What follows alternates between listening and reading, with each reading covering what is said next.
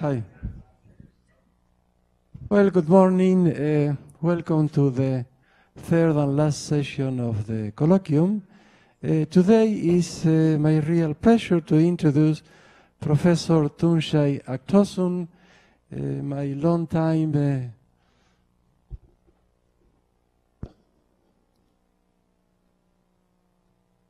well, it's a pleasure to introduce Professor Tuncay Aktosun, my long-time collaborator. We share many mathematical adventures together, right? Professor Aktosun graduated in 1986, so his PhD in Indiana University at Bloomington. His advisor was Roger Newton, who was one of the main researchers in inverse problems, right? And well, since 2005, he is a professor at the University of Texas at Arlington. He worked in inverse problem, scattering, wave propagation, integral nonlinear equations, application to physics, material science, biological science, and geophysics. He's actually one of the leading experts in his area of research.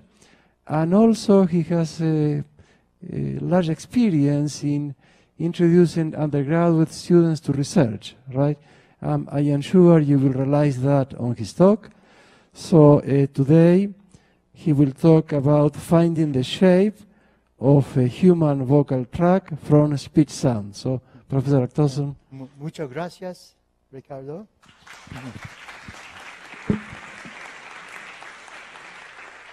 Well, it's my pleasure to be here. I've been visiting IIMAS for many years now.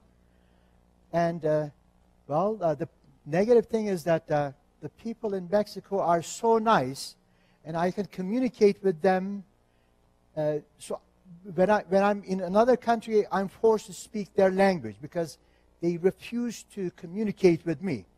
But in Mexico, people are so nice that I can communicate with them even without using any language. And unfortunately, that made me very lazy. So I only know basic expressions in Spanish, but we will communicate in English. Well, first, I prepared a very mathematical talk, but then I noticed that there are a lot of future scientists, future mathematicians here. So I try to make my talk less mathematical because who knows, maybe the mathematics that I use is not the best one, but I'm hoping that I will be able to excite some of you so that you can come up with the better mathematics, newer mathematics, and more improved mathematics. So I will tell you about well, how the human speech is produced and how we can use this to our advantage. So the title of my talk is Finding the Shape of a Human Vocal Tract from Speech Sounds. Well, I must admit that I hated biology and I refused to learn all these names because in mathematics, well, maybe we like mathematics because by learning so few things, we can do so much.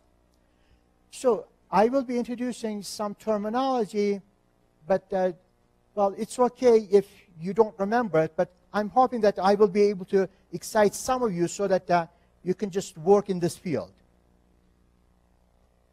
Oh.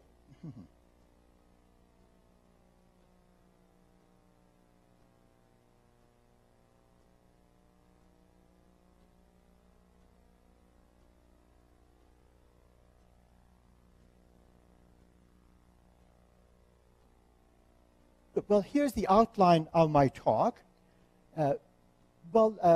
Recently I published a paper with a collaborator, and since this talk is based on that paper, I will just mention that reference. And then I will tell you how human speech or speech sounds are produced. Well, the main ingredient is the vocal tract, so I will tell you about the vocal tract. And then I will tell you that So there are essentially two theories. One is called the spectral theory. So this deals with discrete frequencies. And the other is the scattering theory. So there are very few discrete frequencies in the scattering theory, but there is the variables will be a continuous variable. So I will just tell you about this. In fact, most people in this field, when they analyze the vocal tract, they use the spectral theory, even though some scattering theory is used. But I will mention the spectral theory, but I will also mention the scattering theory, where my interest lies in. Well, as you know, there is the famous area of mathematics or mathematical physics now known as quantum mechanics. Well, from the physics viewpoint, quantum mechanics is the analysis of atoms and molecules, etc. But from a mathematical viewpoint, quantum mechanics, in some sense, was developed as functional analysis, as an infinite-dimensional linear algebra, a combination of differential equations, analysis, and linear algebra, but not in a finite-dimensional setting, but in an infinite-dimensional setting. So there is this well-known equation or operator known as the Schrödinger equation or the Schrödinger operator. And in some sense, it forms the basis for understanding many other problems. And well, it turns out that in this case, you can convert the problem into a problem to analyze the Schrödinger equation. So I will mention that. And then I will mention the so-called direct problem and the inverse problem.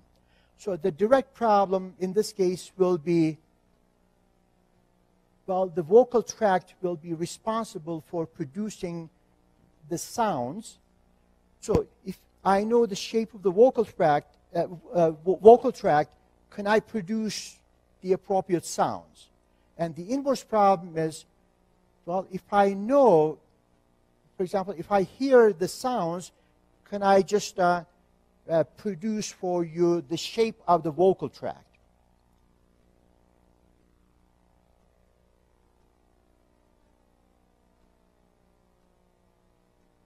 So let's continue. So here's the relevant reference. Well, this is joint work with my collaborator, Professor Paul Zaks from Iowa State University. Well, I must mention that because of my training, I know I do mathematics more in the frequency domain. So I talk about analyticity, etc. Well, my collaborator, Paul Zaks, he lives in the time domain. So he talks about causality. I talk about analyticity. And, but it's good that when we get together, so we somehow complement each other. So it's so nice to collaborate with others, and I'm sure when you graduate, when you become graduate students or faculty members, you will travel all over the world and make so many collaborators. So it's very enjoyable to collaborate. So, I'm interested in sounds related to a language. Well, there are certainly sounds that we produce. Well, for example, I thought I never snored when I slept because I'm single and I always just stay in the room by myself. But one day, I guess one of my friends came, and even though he was staying in the other room, but he said, well, you're snoring. So, well, the snoring, so you're not going to be dealing with snoring. Or so sometimes, for example, if you eat too much, well, you belch. So we're not interested in those sounds. So we're only interested in sounds of language. Well, it turns out that, well, in the world, there are over 5,000 languages. And the linguists or other scientists go to Africa, Latin America, so to many parts of the world, and they try to record the sounds in all these languages. But so far, I guess only 500 languages have been analyzed. And so sometimes some languages are disappearing, but the scientists just try to record these languages, and they try to understand these sounds. Well, now, how do we produce the sounds of languages? So let me see if I can show you.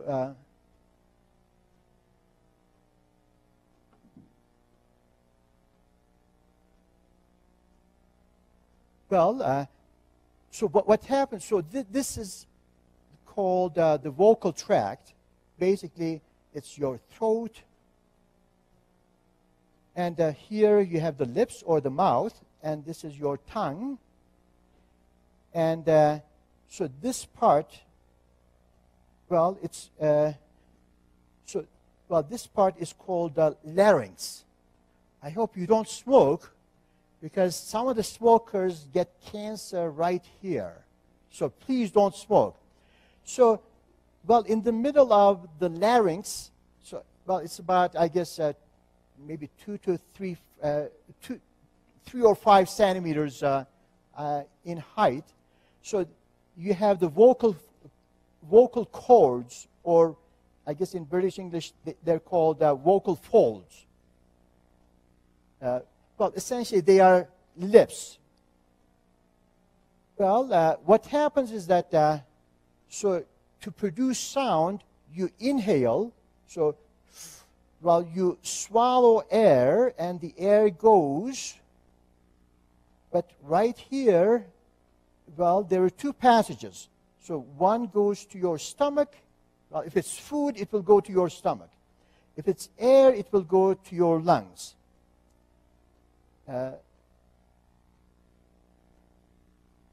Well, so the air goes in your, through the larynx. Well, it goes through a pipe, and that pipe is called either the windpipe or trachea.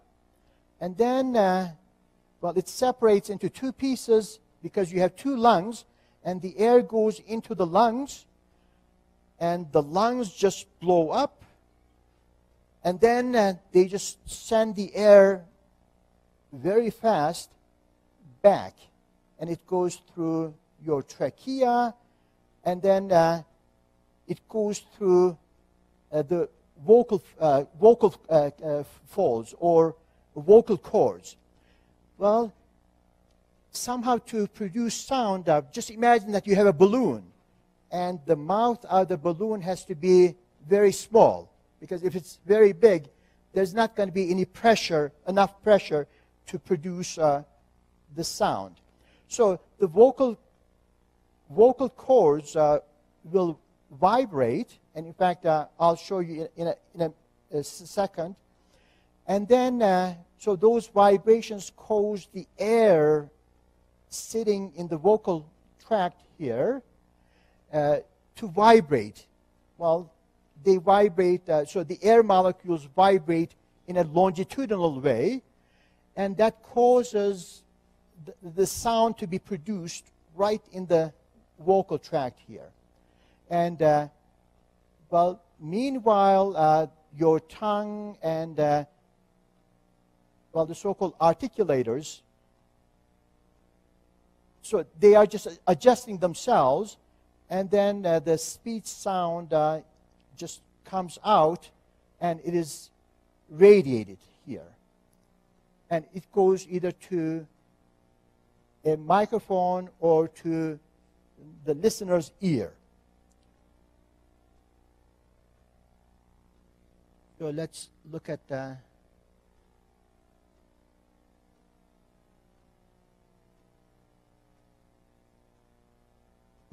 well, your vocal tract is essentially, well, it's a tube.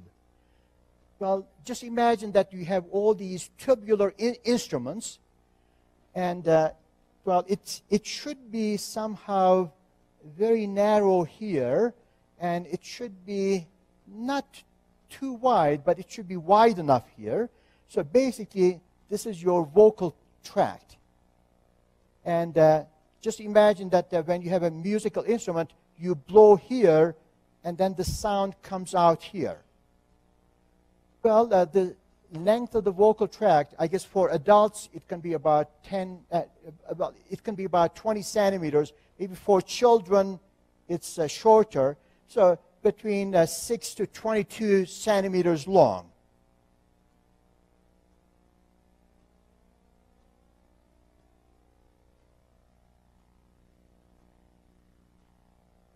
So when you produce sound, basically there are three elements.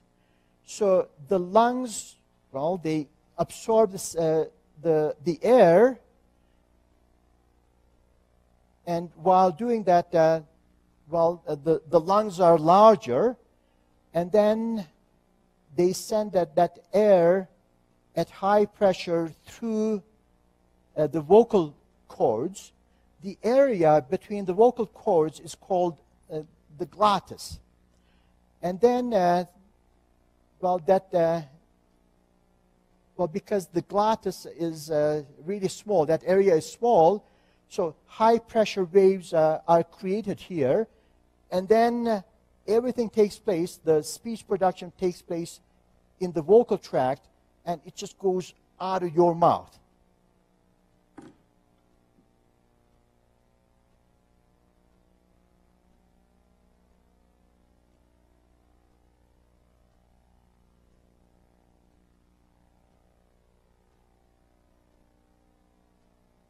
So, well, these are the vocal cords. You see, there are two lips, and basically they vibrate as the air coming from the lungs as it goes through the vocal tract. Well, I guess we don't need to. Okay, so now let's look at the.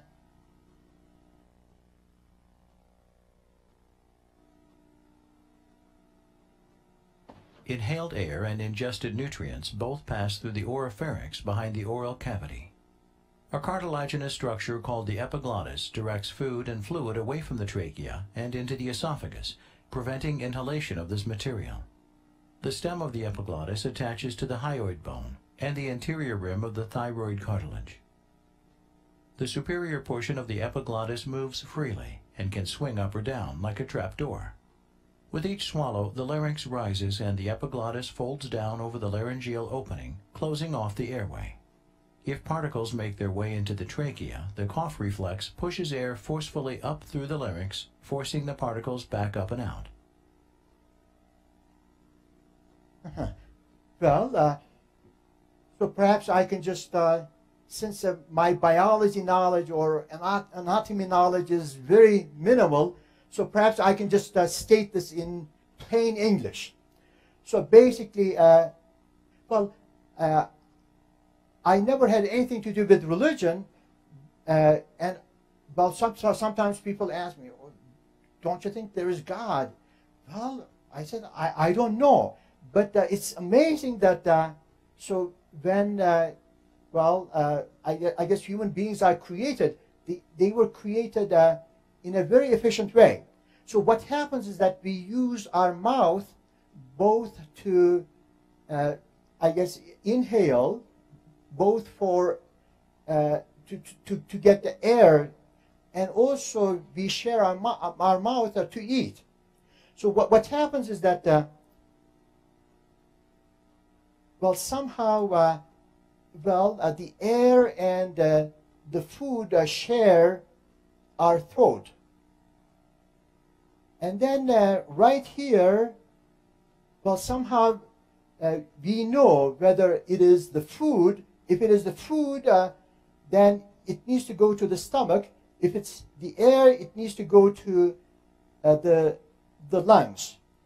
And there is something called epiglottis. Essentially, there is that wall, and somehow that adjusts if it is the food, then it goes into the stomach.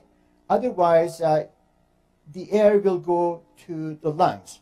And by mistake, well, for example, if you're in a hurry, if you eat too fast, well, some of the food may try to go to your lungs, but then you cough, and well, the food is pushed back, and then it goes in the right direction.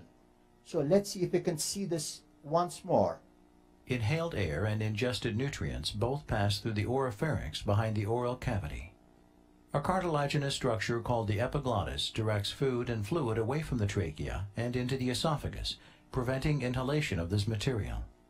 The stem of the epiglottis attaches to the hyoid bone and the anterior rim of the thyroid cartilage. The superior portion of the epiglottis moves freely and can swing up or down like a trapdoor. With each swallow, the larynx rises and the epiglottis folds down over the laryngeal opening, closing off the airway. If particles make their way into the trachea, the cough reflex pushes air forcefully up through the larynx, forcing the particles back up and out. Okay, I guess we can get rid of this now.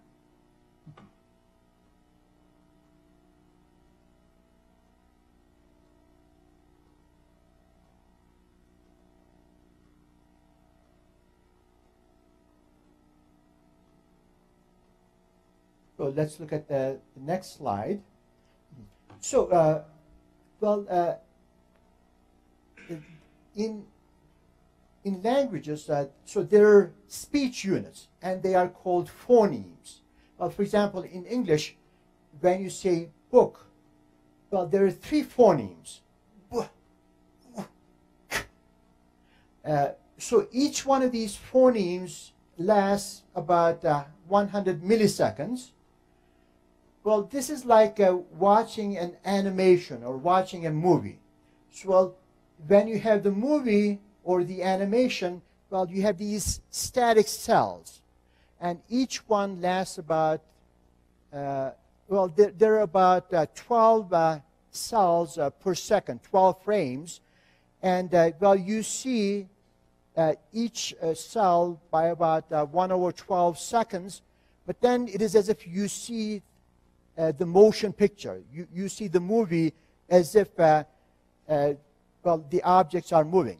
Well, in some sense, the same thing happens when you speak. Well, at least mathematically, you can describe it that way.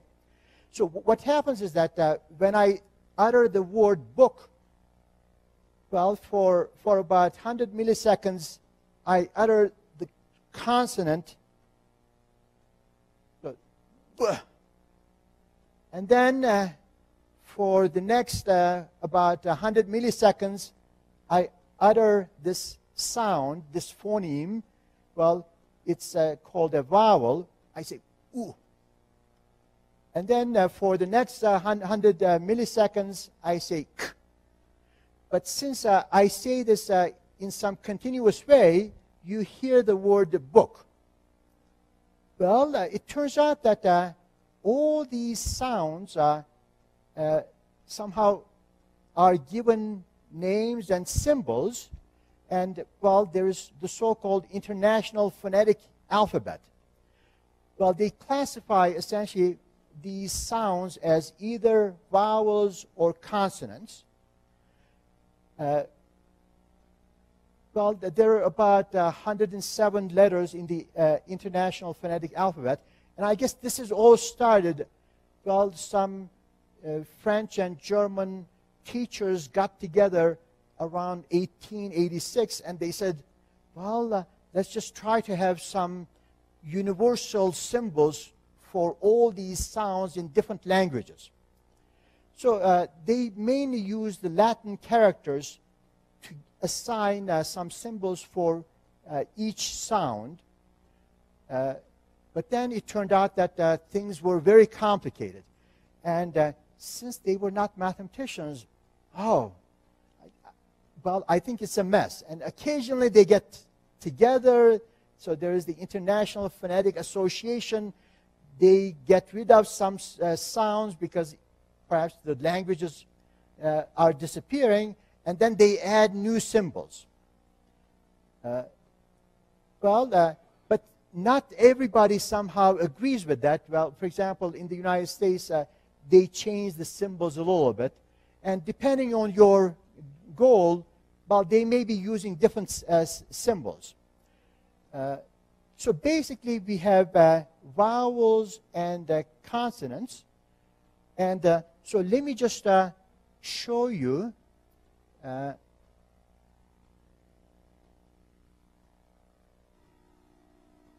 Whether you are an English learner, an actor, or someone generally interested in linguistics, learning the IPA, the International Phonetic Alphabet, is going to greatly benefit you. Hello and welcome to another lesson here on English Like a Native with me, Anna English.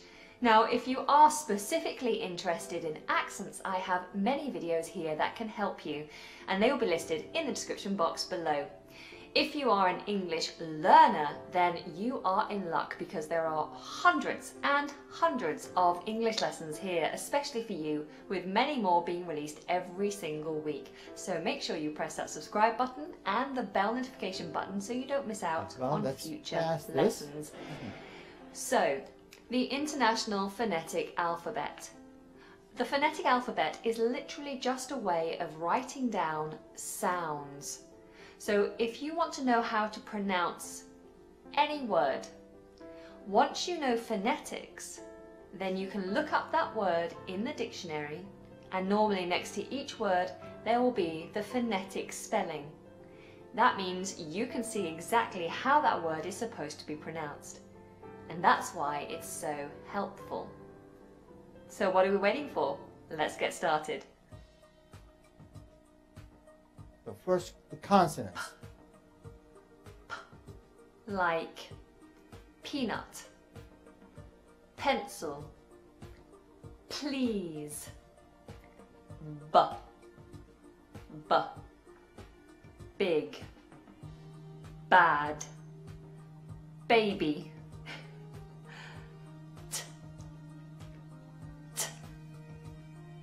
take, two, turtles,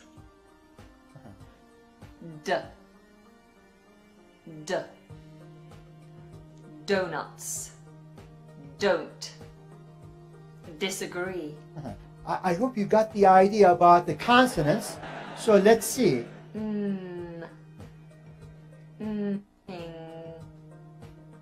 Dancing. So then she'll talk about the vowels. Lake, love, blue, yellow, what,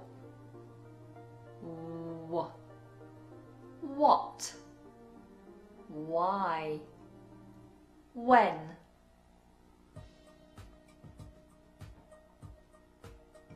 e, me, see, we,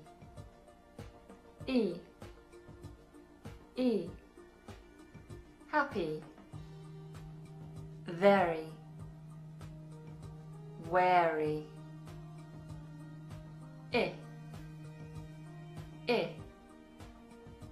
sit, hit. So, well, I will stop here. So why is this a big deal? Well, this is very useful, for example, for singers. So opera singers, for example, are supposed to be producing, say, 5,000 sounds, or they sing in different languages. So they learn about the International Phonetic Alphabet. Or actors, for example. Well, when they act, they have to, for example, even a British actor, when he or she plays in an American movie, well, you cannot tell the accent, for example. So, for example, the speech therapists, so they need to train the people so that those people can speak properly. Now, what is a vowel and what is a consonant?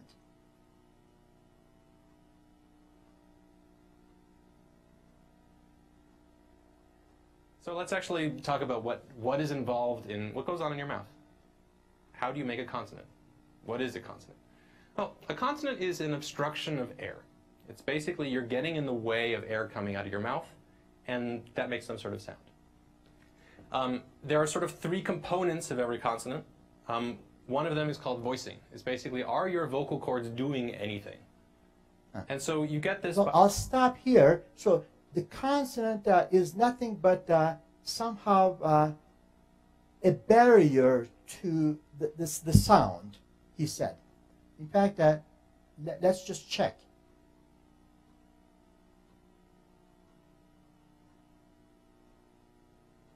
Well, I guess I can skip this.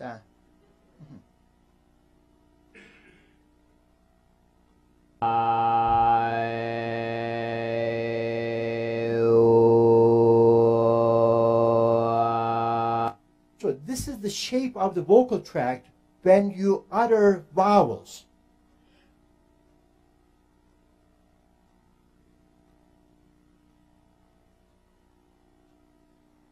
Well, again, the vowels, so please look at the shape of the vocal tract.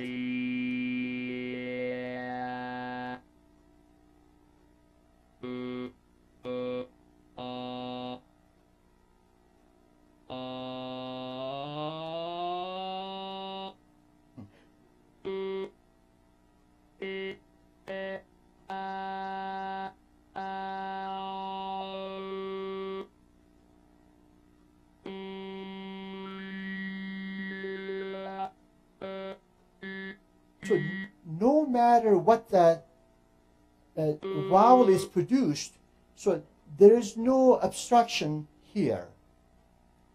But let's see what happens when we have let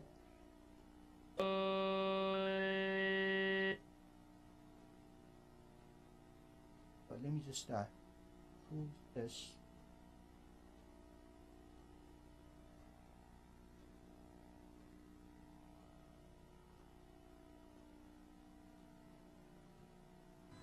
So here, these are all the vowels, and when you produce the vowels, look at the shape of the vocal tract.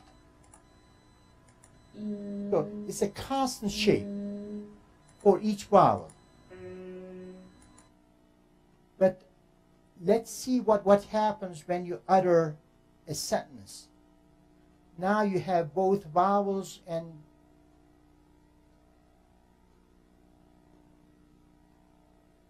so this is, I think, Finnish.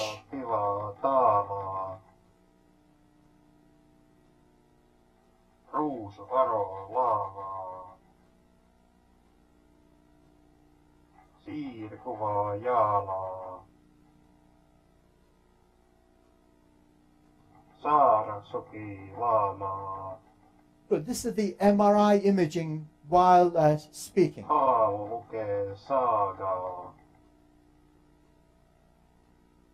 So now let's take a look at, for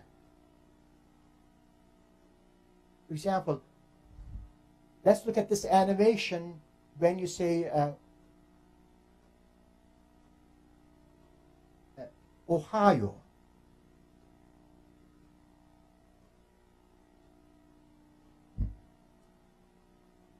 Well, let's see what happens when there is some consonants. So here it says the brown cow.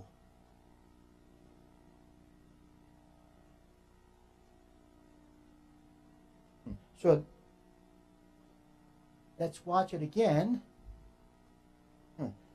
See, in some places the vocal tract, so the top and the bottom just get together. So there's an obstacle. So that's when you have the,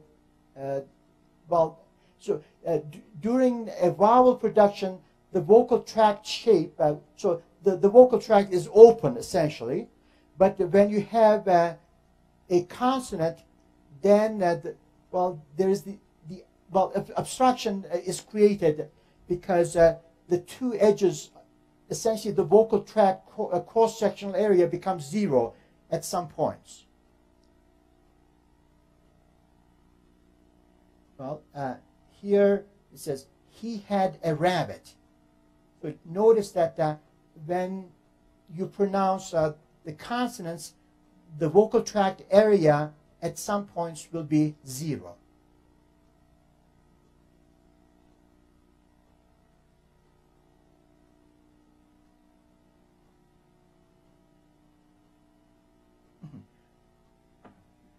So I hope I was able to convince you that the sound is produced in the vocal tract. So what is now the mathematical part? Well, the vocal tract is, well, in some sense, like a cylinder. And for mathematical simplicity, you can just assume that it is closed at this end and it is open at the mouth. Well, this is a uniform cylinder. So how do you how do you produce sound?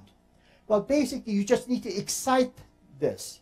So whenever you have some system, you excite the system by sending some waves, and that system happens to have some resonant frequencies. So you can, if you excite the system at one of those resonant frequencies, the system will vibrate violently. So basically, from this end, you excite the system, and if the system is uniform, so if this end is closed, if this end is open, so I hope, well, either you've studied this in a physics class, or, well, you can just essentially guess what happens. So this is the length of the vocal tract, the uniform vocal tract.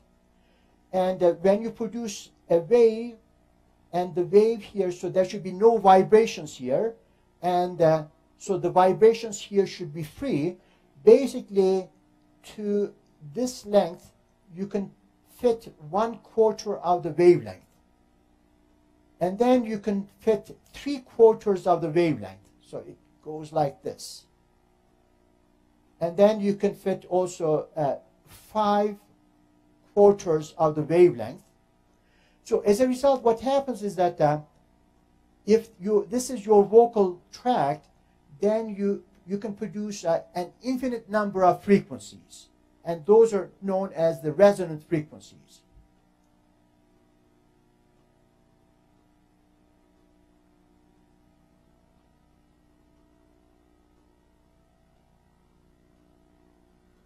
And well, those resonant frequencies are known as formants. And well, they're usually named as F1, F2, F3, F4, etc. But it's amazing that those linguists can essentially get away with murder. Namely, they use only the first 2 resonant frequencies and perhaps 3 to identify all the sounds. Whereas in mathematics, well, you have infinitely many of them.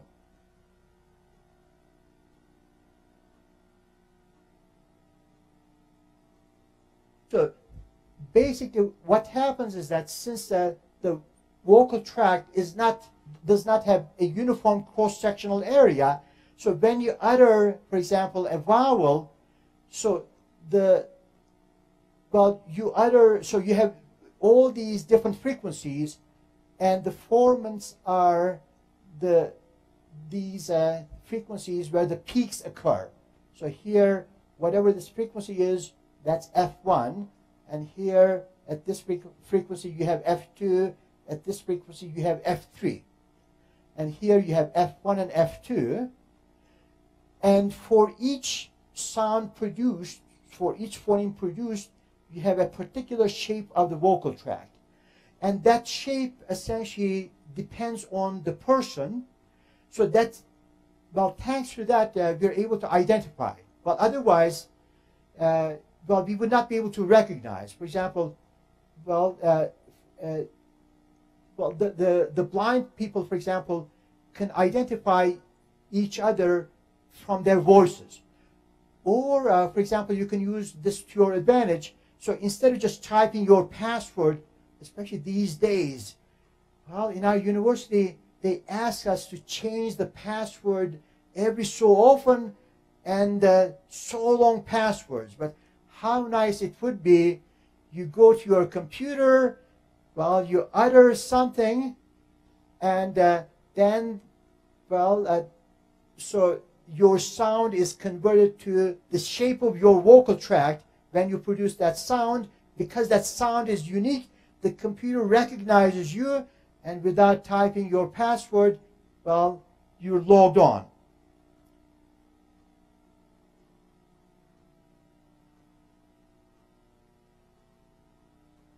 Now, remember, this sound, the continuous sound is produced by having all these phonemes come in successions.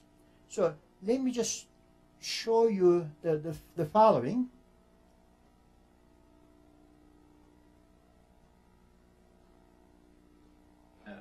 Okay, this is the control device for Gunnar Fant's classical UV1 speech synthesizer from 1953. What I want to show you is what we have done to bring this brilliant interface into the 21st century using motion capture techniques. So by moving this stick in 3 dimensions, I can control first and second formant and the fundamental frequency.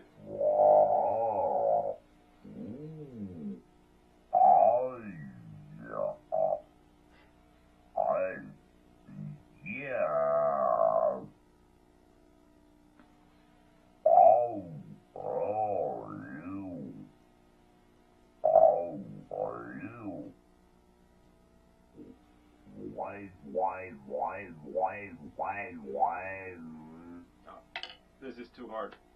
Let's hand it over to the expert. Ja, jag heter Gunnar Fant.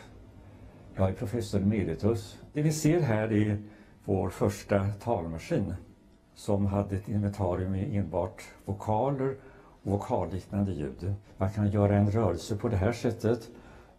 How are you? Och då blir det how are you? Och jag kan göra en annan rörelse. I love you.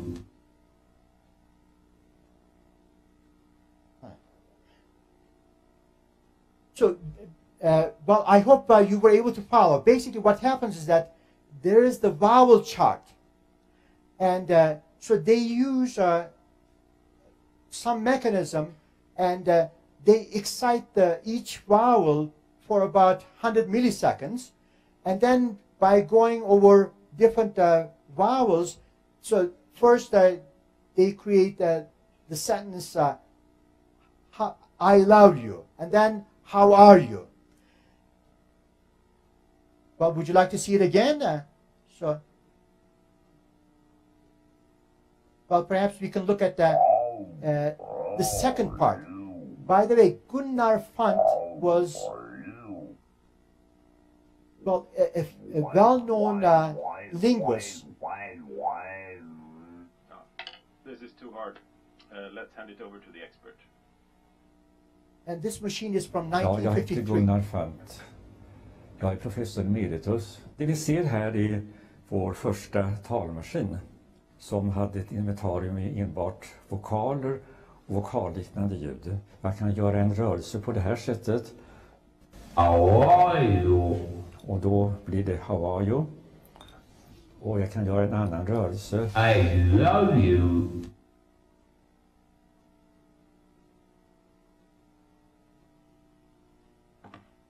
So now let's go back to mathematics.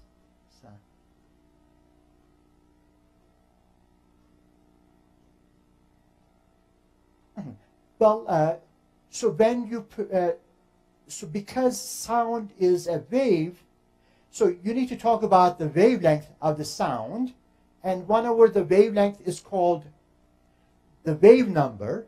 So how many waves you have, how many cycles you have in 1 centimeter. Well, you can also talk about the angular wave number. So remember, if you multiply something by 2 pi, then you can say it is measured in radians. So number of radians per centimeter. And that's usually denoted by K. And then you have the frequency measured in hertz, number of cycles per second. And if you multiply that by 2 pi, you have angular frequency, radians per second. And then you have, well, the speed of the wave is the product of the wavelength and the frequency. But you can also express that in terms of the angular frequency and also the angular wave number. And well, the humans can hear, the sound speed at room temperature, that's about 34,000 centimeters per second. And well, the air density, well, that's about 1.2 grams per centimeter cube times 10 to the minus third. And well, because it is the pressure wave, so there are two quantities, relevant quantities, the pressure and the volume velocity. In some sense, the volume velocity is you multiply the velocity by the volume. That's why the unit for the volume velocity is the velocity times the area. So you use these to describe the mathematical theory behind to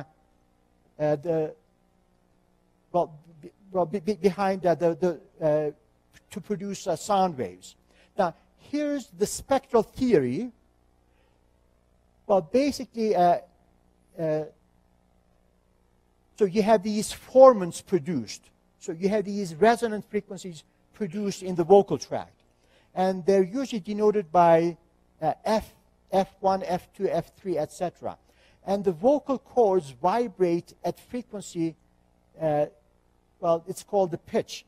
Well, usually the pitch frequency is smaller, and this has nothing to do with the formants produced.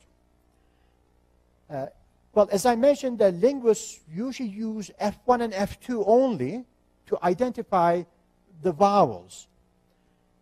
Now, when you have the vocal tract, well, you assume that in the inverse spectral theory, you assume that it is closed at one end, it is closed at the glottis. Remember, the glottis is the opening between the vocal cords, and it is open at the lips, at the mouth.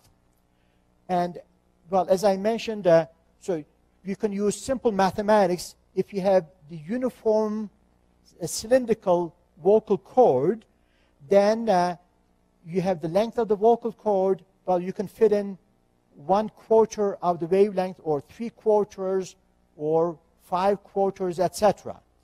You have infinitely many resonant frequencies. Now, well, you can convert that to frequencies. So you have these infinitely many frequencies, and they asymptotically, they go like 2n times the speed of sound divided by 4L. Now, what happens if you have a non-uniform vocal cord, so during speech?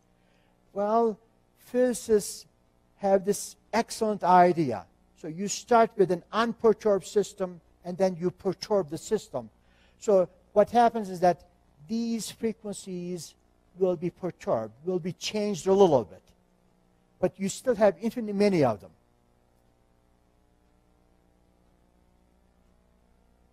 Now,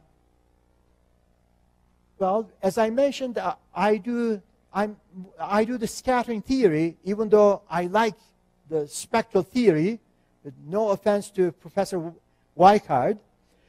So, well, in the scattering theory, you have these so-called acoustic equations.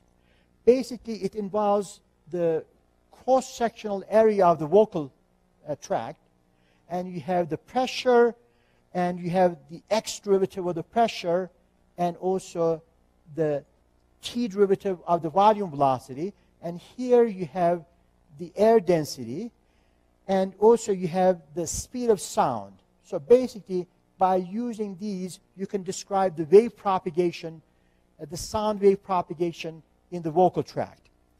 And so here, x is the distance from the glottis, from the vocal cords, and L is where the lips are. So L is the length of the vocal tract. Well, as far as the sound propagation is concerned, even though the vocal tract is bent, but you can just assume that it is not bent. So the mathematics is unchanged if you straighten the vocal tract. And instead of talking about the vocal tract cross-sectional area, you can just assume that it's cylindrical. You can talk about the vocal tract radius. So,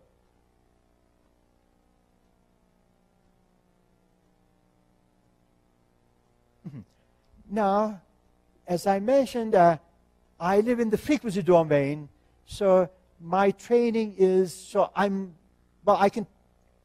more comfortable if I talk about the analyticity of a function rather than how things propagate in time. Well, you can do the so-called Fourier transform, Fourier integral, and basically this says when you have a time signal, you can just decompose the time signal and it becomes an infinite number of frequencies.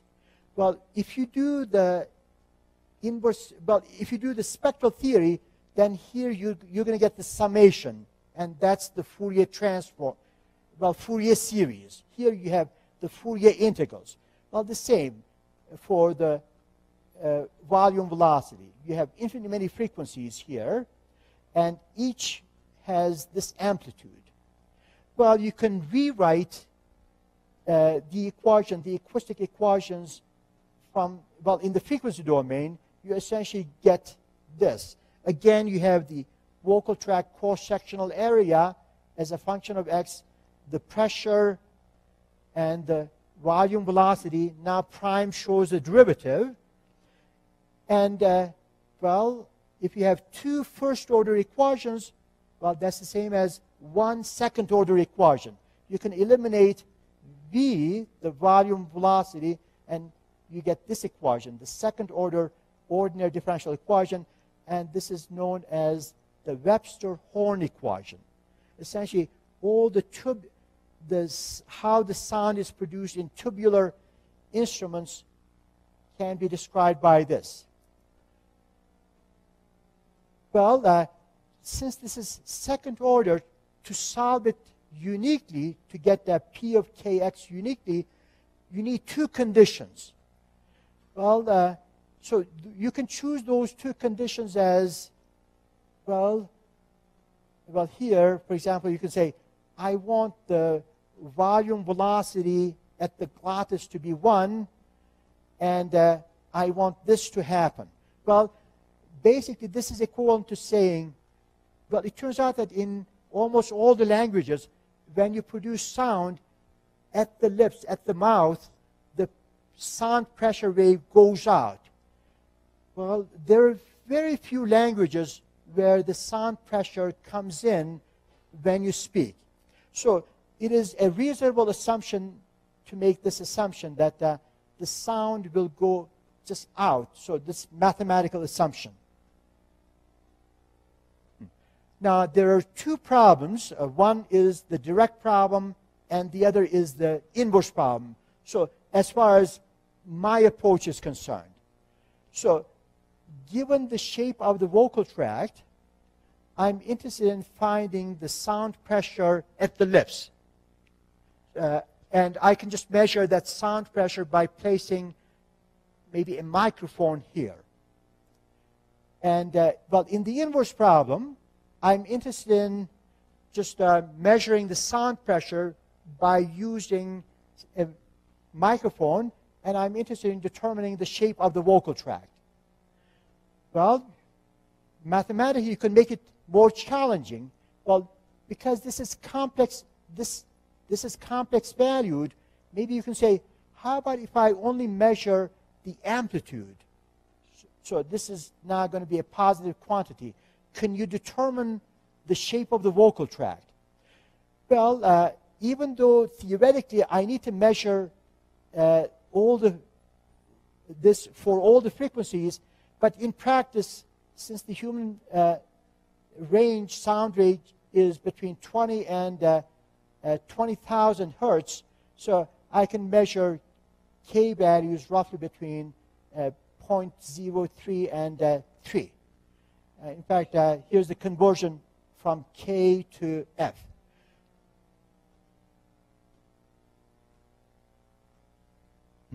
Well, here's how you do the inverse spectral problem.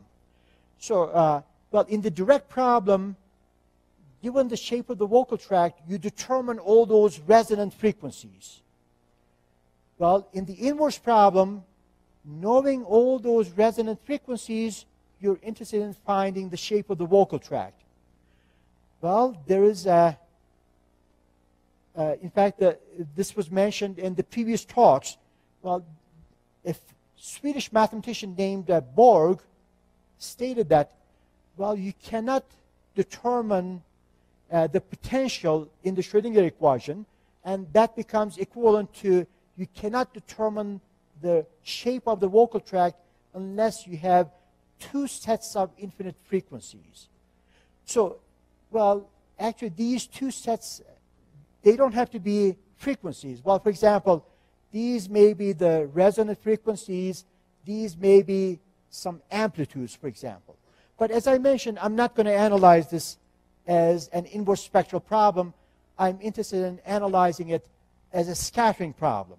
So I make some assumptions, some mathematical assumptions on the vocal tract so that I will only be able to recover the vocal tract radii belonging to this group. So what I do is I just transfer everything to the Schrödinger equation. And then I forget about the vocal tract, and now I have the Schrödinger equation with the potential. Now, in the vocal tract problem, the x values go from 0 to L. Well, to do the scattering, well, I need infinity. So basically, I extend the vocal tract radius beyond the vocal tract length in such a way that the vocal tract radius will be continuous and the derivative will be continuous at the lips. So, and that's the same as saying the second derivative will be 0 for the vocal tract, so the potential will be 0. So now I have the Schrödinger equation with a compactly supported potential. So the potential is non-zero only between x equals 0 and L. And the connection also is that, so this is the Schrödinger equation, but with a non-Dirichlet boundary condition. Well, I must notice that when you do quantum mechanics, you always use the Dirichlet boundary condition. Well, it is because this wave function, when you do the separation of variables, from the three-dimensional case, when you go to the radial case, you divide this by r. So unless you make this 0 at x equals 0, because of that 1 over x term, well, you're going to get a singularity. But it turns out that in this problem, in the vocal tract problem, I have to use a non-Dirichlet boundary condition, and here's the connection. So this is the boundary parameter, and here I have the boundary parameter is related to the derivative of the radius, logarithmic derivative of the radius at the glottis. But then once I solve this mathematically, then I'm going to forget about the part of the vocal tract beyond, outside the lips, because it's meaningless.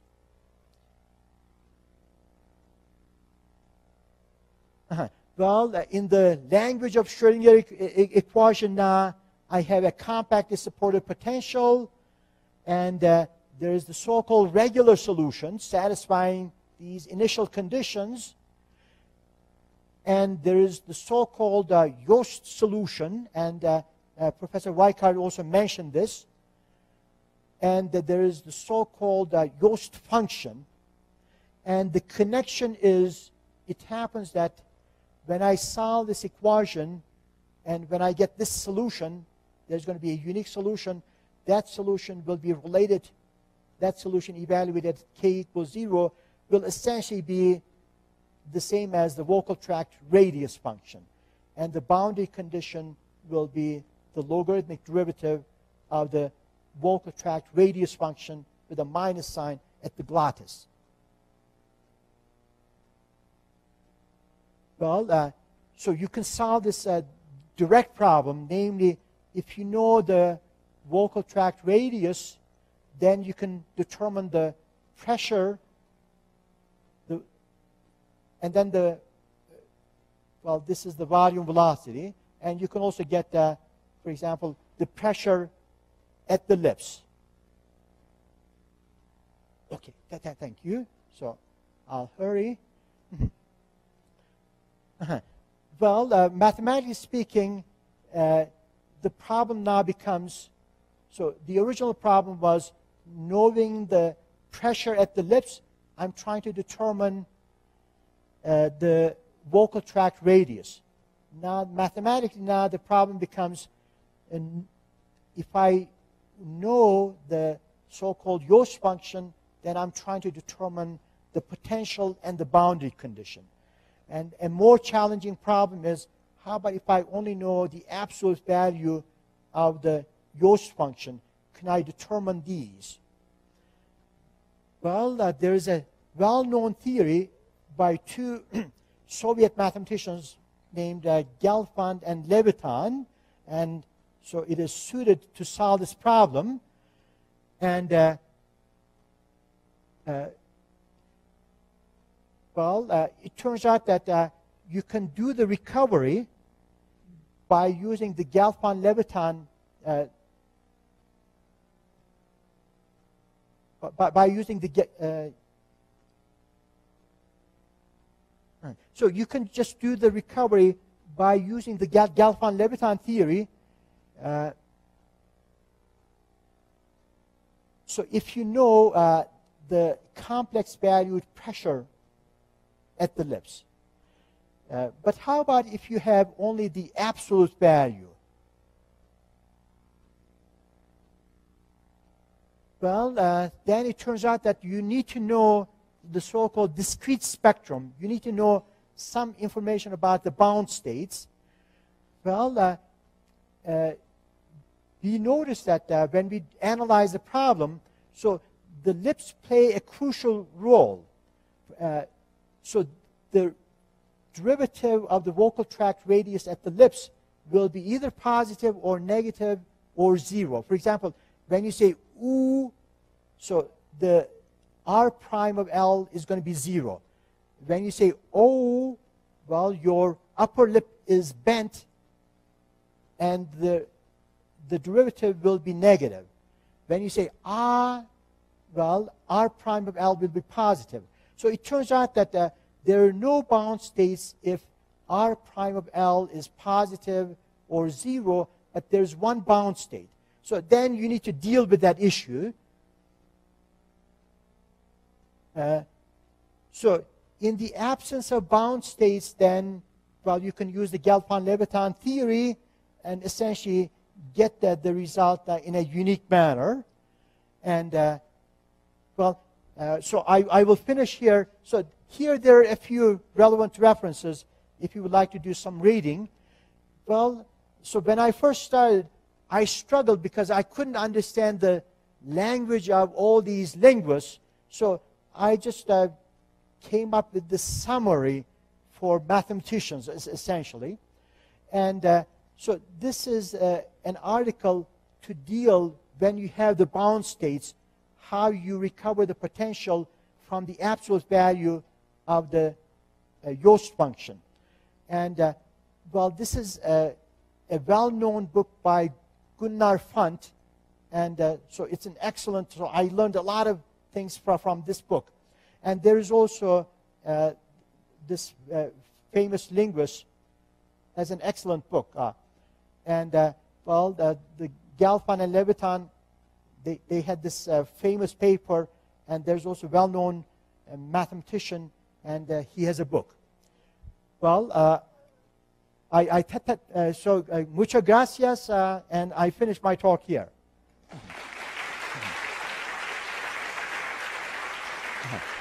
If I went over, I'm terribly sorry.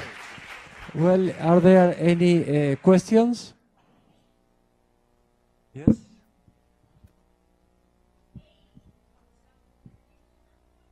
Can you tell someone's age from the sounds they produce? Yes. In fact, well,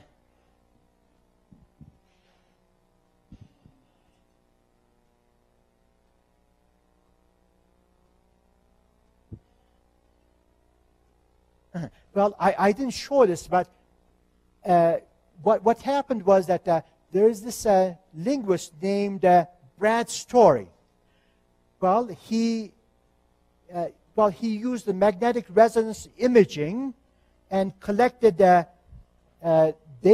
in 1994 and 2002. And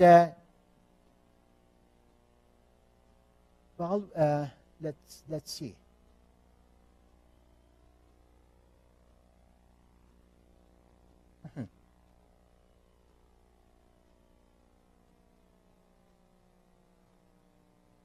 So the solid line is the later one, and the dotted line is the earlier one.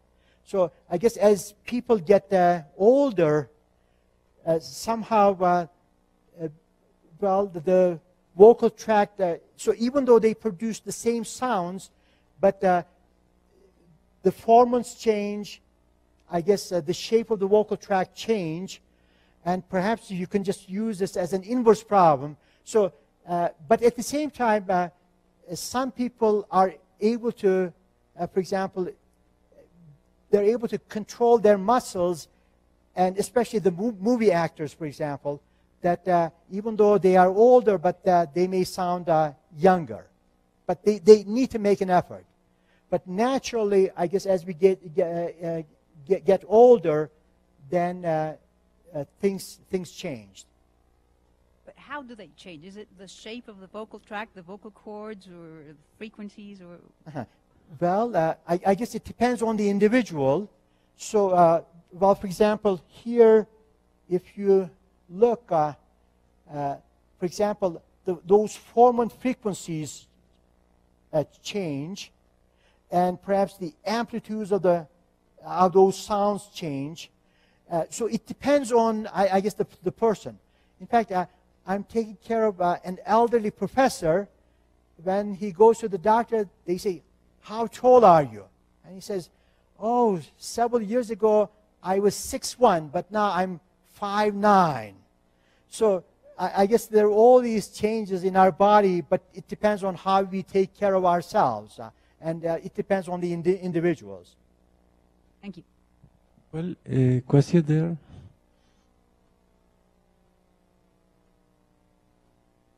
Hi. You mentioned the application of using this as a way to identify a person by the vocal tract.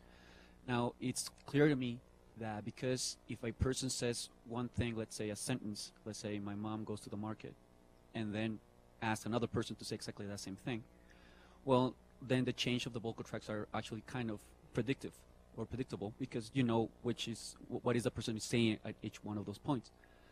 But that's very language based, and that's very actually what the person is saying.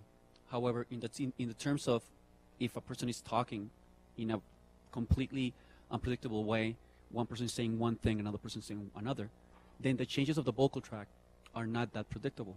And so my question here is, how do you imagine that we can model that vocal tract in a way that it says, oh, that vocal tract is for that person, and that vocal tract is for that person, without assuming that they're saying exactly the same thing?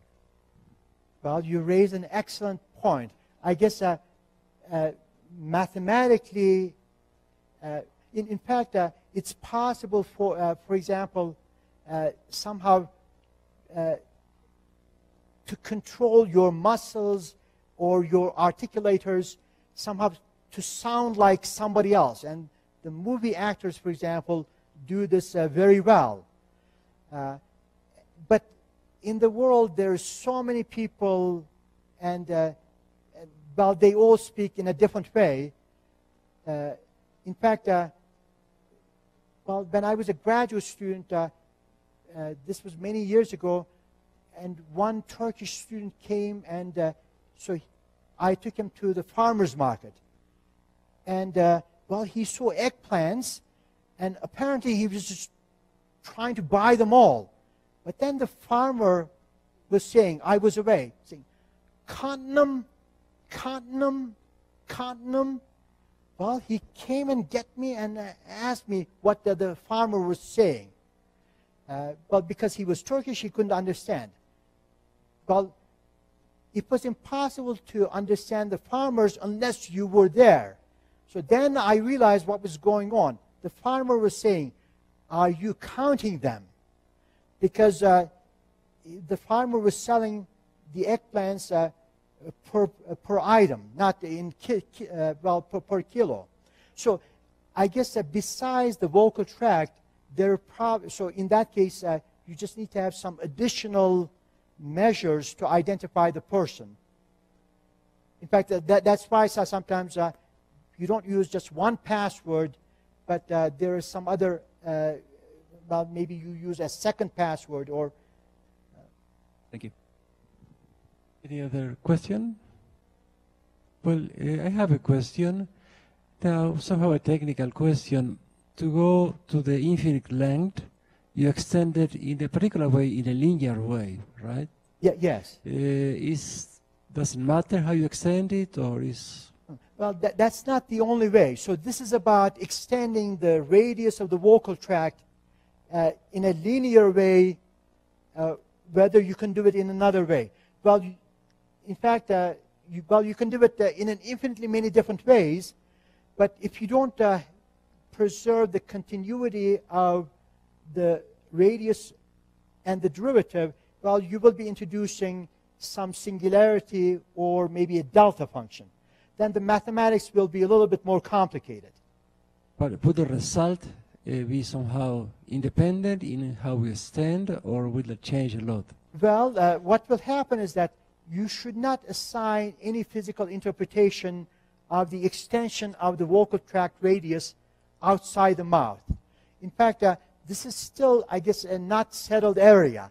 So, namely, how the sound radiates beyond the lips. So, there are various theories. Well, for example, one theory is that you assume that you extend the sound is propagated, for example, in a cone of, expanding cross-sectional radius. Or the other is that now you have the point radiation, namely your mouth is so small that now you have this half space and the sound is propagated all over. So there are various theories. In fact, in the book by Funt, so they assume that the radiation occurs, but then it's not checked with the reality. Then they use the so-called a form factor. So they multiply. So when you hear the sound, so when you measure the sound frequency at a distance, to make up somehow the loss or the, so they multiply that by a factor, by a factor of frequency. They call it a form factor. Well, physicists and engineers always do this. So by using this, essentially, they fix the errors. And also, there is the boundary condition at the glottis, the theta parameter. The boundary condition, the theta. Yes. How is that determined experimentally? How do they know what theta should be? Oh, well, in this case, in my formulation, cotangent of theta turns out to be minus r prime of 0 divided by r of 0. But how do you know it has to be that? Oh, well, when I formulate the direct problem, so it turns out to be that way. It has to be that. And this is constant. It doesn't change in time, or? Yes. Well, what happens is that the so-called regular solution defined in quantum mechanics, the regular solution evaluated at k equals 0 becomes r of x divided by r of 0 in the formulation. So let me see if I can find...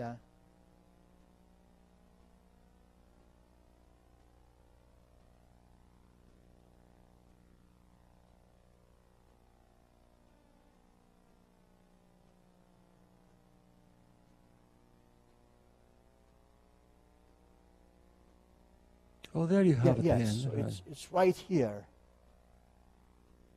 And then the boundary condition. This is very nice in the sense that normally you will not be able to go and make a measurement at the glottis. But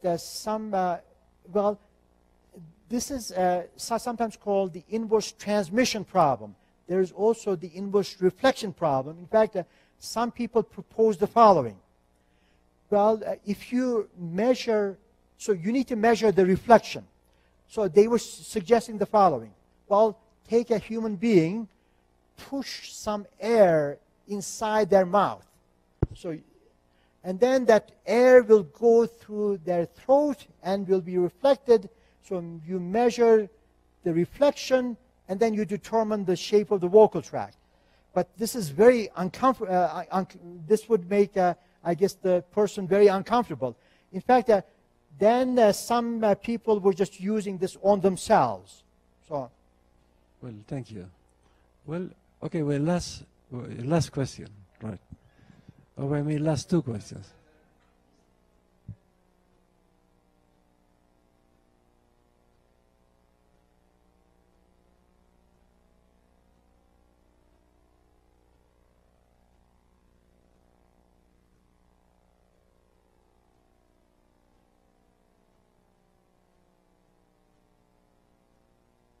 Well,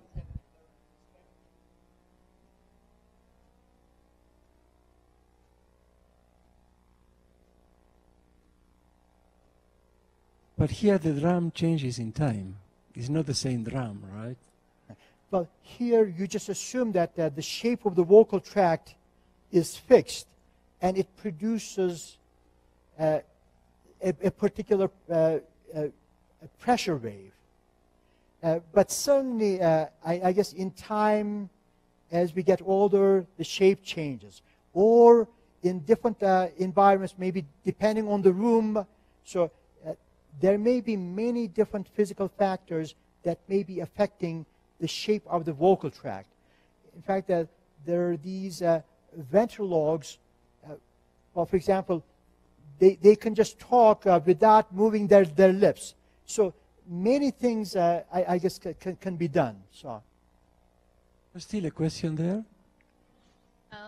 I was asking, you can model the vocal tract without knowing what the people is saying, right? You don't know which is the sentence. Well, yes, because here I just measure the pressure wave. So it doesn't need to be a sound. But at the same time, if I use less data, well, for example, if I want to know what vowels are you uttering, so I only need to know practically the first two formants, F1 and F2. So it depends on how much information I have. So if I have less information, then I may not be able to determine whether the sound belongs to you. But if you utter, for example, some vowels, then with less information, I can just go to the vowel chart and I can see from your first formant and second formant what sound are you uttering. And now, where do you have to take the measure? Just on the lips Oh, or inside? well, in my case, I can make the measurement at the lips because I'm using P of KL, so at X equals L. Or I can do the following. I can just assume that the vocal tract is a little longer, so I can make a measurement here, but then on this part outside, well, when I get the vocal tract from from X equals 0 to X equals L plus some large number, I can just ignore that part. So it will be possible, just from recordings, that you can actually make the vocal tract, even if you don't know which was the length between the lips and the recording machine.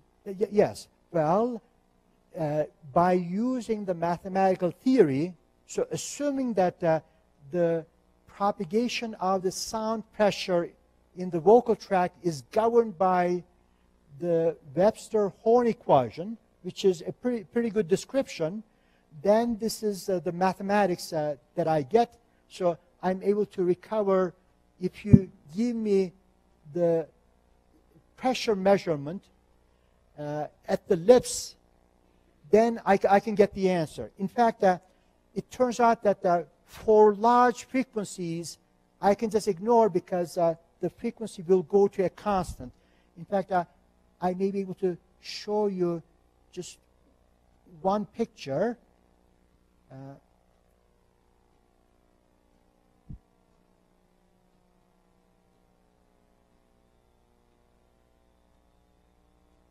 So we used the vowel A from Brad's story, that linguist who used the MRI measurements. Well, he was using essentially the spectral theory. Basically, so these dots indicate his vocal tract area. So what we did was, so we used those dots and then got the pressure at the lips, so by using our theory. And then, well, here you see that the pressure somehow becomes almost a constant. And then we used this to recover the area, and the area given by the solid lines is what we obtained from these pressure measurements. Well, somehow, well, in this case, well, as you can tell, R prime, so this is A prime of L, that's positive, so there are no bound states in this case. But in case you have only one bound state, and if you know the shape of the upper lip during the utterance of the vowel, you can also use this procedure to get the vocal tract area in a unique manner. Thank you. Any other question? Yes, this is the frequency domain, the absolute value of the pressure. Any other question? Let's say we are so late that they are still welcome now, right? Well, okay, otherwise we thank the speaker. Muchas gracias.